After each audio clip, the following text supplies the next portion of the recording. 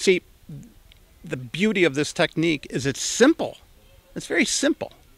There's a specific pattern to it. As long as you follow it, you could get improvement. And so I want to share that. I want to be able to provide the answer to chronic musculoskeletal pain to Kenya, to Africa, throughout the world. Well, I'm wanting to provide it better for Kenya.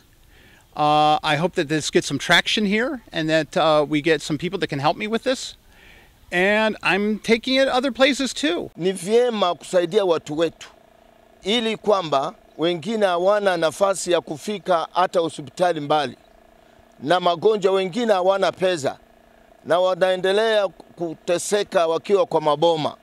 Na hivi tumechukua hatua hii kufikia watu katika maboma, na tutaendelea kuwafikia tukiandamana pamoja na gavana wetu.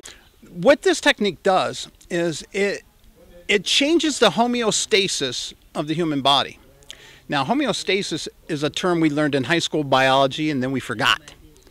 But what it states is that the only reason for a cell to exist is to remain stable. And we're all made up of cells, so everything is stable. We know this with blood pressure, respiration, heart rate. But it's also for the musculoskeletal system. The brain wants the body to be stable, even if it's incorrect. So it's usually a 60-day process in which we are reinforcing to the brain the correct posture and the correct movement. Actually, community-based rehabilitation involves bringing the treatment down the community. So once a health worker is in the community, the health worker is able to identify the cases, then separate the cases that need referrals. Those cases that are able to be tackled into the community, they are tackled at that time using the minimum resources around. While those that require referral, they're able to be referred. So all medical cases are being seen, then their proper referral being done.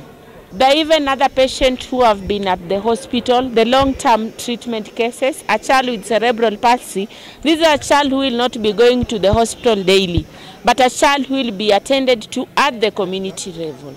There are medical intervention and rehabilitation interventions that each client is given according to his